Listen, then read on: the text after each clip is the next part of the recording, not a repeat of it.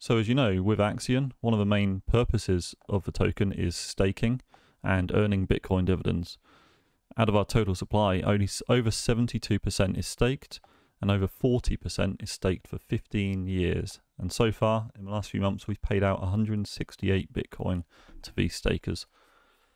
Some of these stakes are huge. I think the largest one I've seen at the time of staking for 15 years, the value of the tokens were $800,000, which is insane. And this is why we're trying to educate people about hardware wallets like a Ledger Nano. And we're currently doing a giveaway where you can win one of 100 Axion branded Ledger Nano S hardware wallets. In the past, it's not been possible to migrate away from a software wallet like MetaMask. Of course, there's many reasons for wanting to be on a hardware wallet, mostly security. If you're using just a software wallet like MetaMask or Trust Wallet, your seed phrase or your private keys are actually stored on the computer. If your computer gets hacked or you get a nasty virus, you run the risk of your seed phrase being stolen, which means all of the accounts tied to that seed phrase could have the funds drained.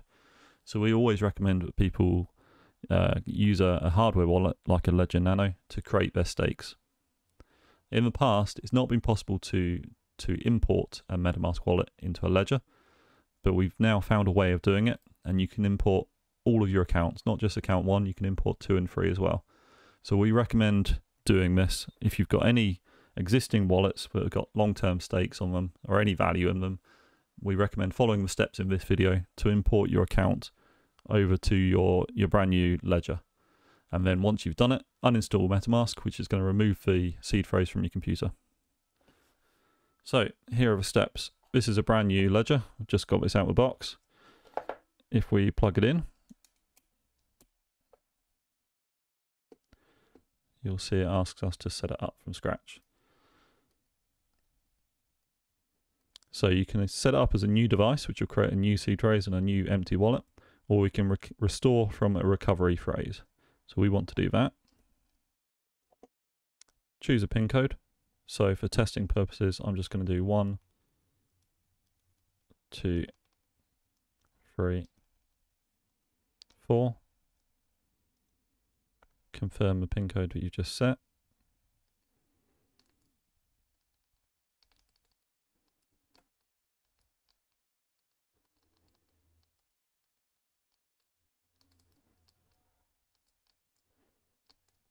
Okay, recovery phrase with 24 words, 18 words or 12 words. So mine is a 12-word one, and it will be for everyone with MetaMask. So I'm going to select that one. And now it's going to ask you to enter the words. So on your computer, open up, well, you've probably got this on paper somewhere, your original 12-word seed phrase. But if you haven't, you can simply load it up on your computer, open up MetaMask and enter your password. Now it doesn't matter which of your accounts you're logged into because they all come from the same seed phrase. So simply click on the profile icon, go to settings, go to privacy and reveal secret phrase. Now when you do this, ideally you should just be doing this on paper. You should write it down on paper and only keep it on paper. Never take a photograph of this seed phrase, never take a screenshot on your computer, never copy and paste it and email it to yourself or anything like that. You're just asking yourself to get hacked if you do any of those things. It doesn't matter that I'm going to reveal this seed phrase in this video because there's no money in these accounts. So it doesn't matter. So reveal secret recovery phrase, enter a password for MetaMask, and now it's going to tell me my 12 words. So with those 12 words on the screen, I'm going to open up the ledger and enter the words in one by one. This is going to take some time, so I'll speed up through it.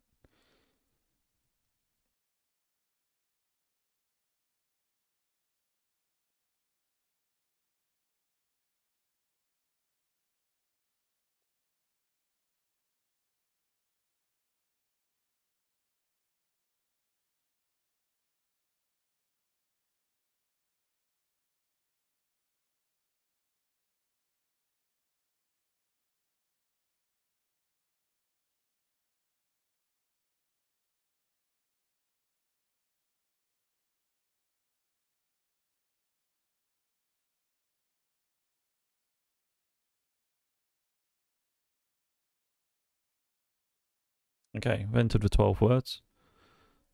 And now let's see if I've done it correctly. And it should import the wallet.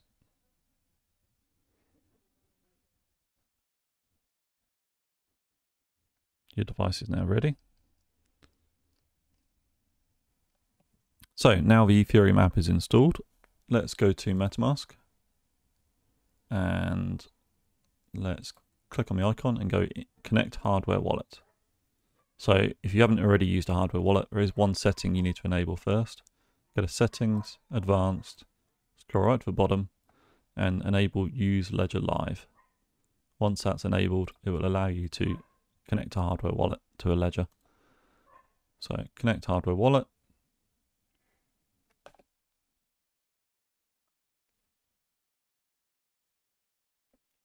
Okay, it's going to ask me to confirm.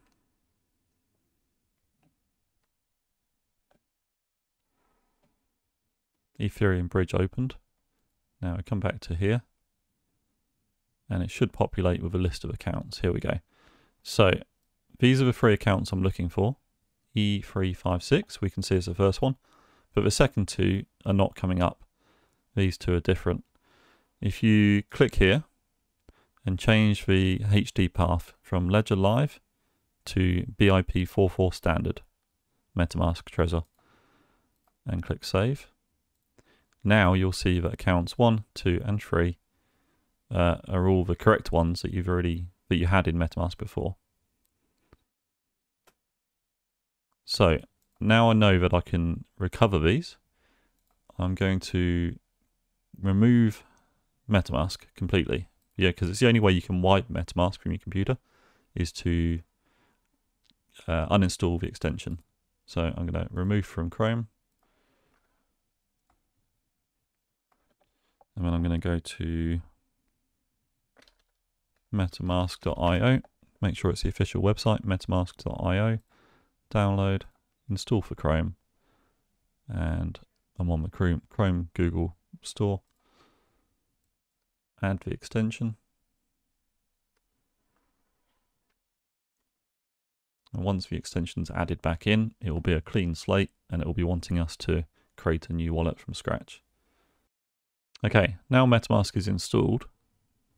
We need to create a new wallet in order to then import the hardware wallets. Sounds a bit strange, but it's the only way of doing it. You don't want to recover the seed phrase. Sure, we've got the seed phrase here, but we don't want this seed phrase to exist on the computer anymore. We don't want this to be online or connected to the internet in any way. We only want this to exist in the hardware wallet. And that's what we've restored. We've recovered it into the hardware wallet. We now need to get the hardware wallet connected into MetaMask. So the only way of doing that is by setting up a new blank wallet.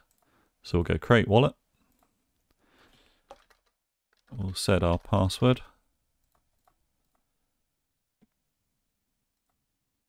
And we will, again, never copy and paste these, but just for ease of this video.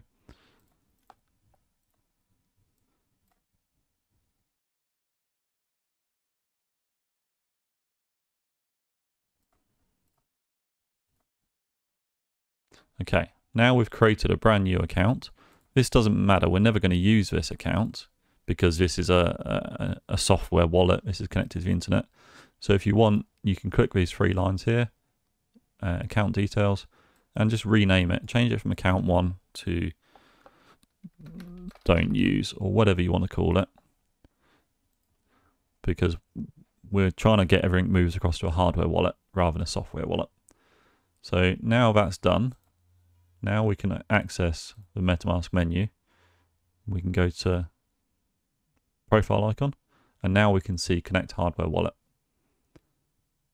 We're going to have to enable a setting first. So under settings, advanced, scroll to the bottom and turn on use ledger live.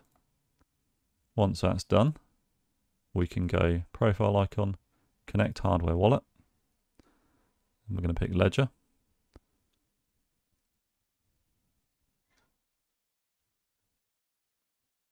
Now the Ledger Live software is going to open up and ask if we want to use a device bridge.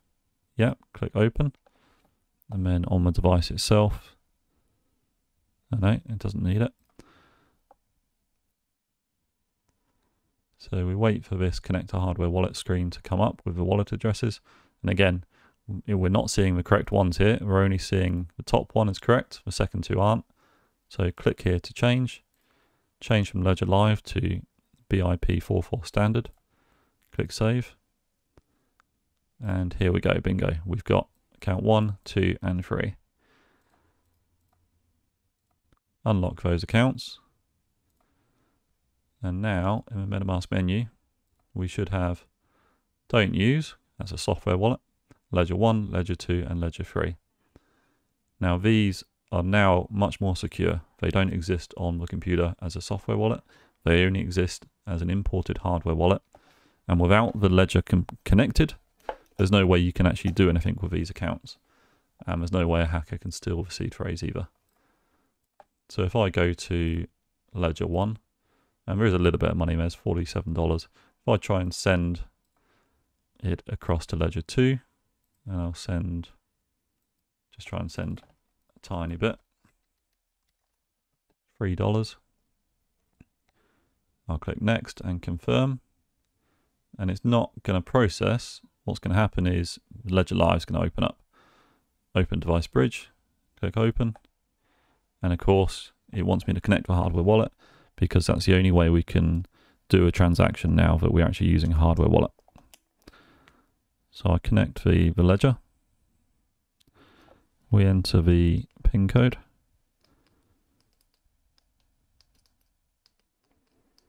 one, two, three, four.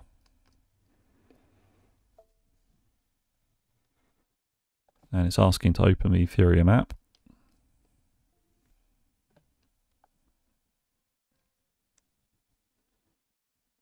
Okay, the bridge has now been opened.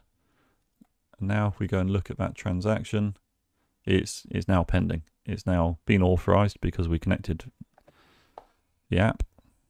Actually, here we go, review transaction. So in order for this to actually go, I need to accept it here. So I'm going to reject it.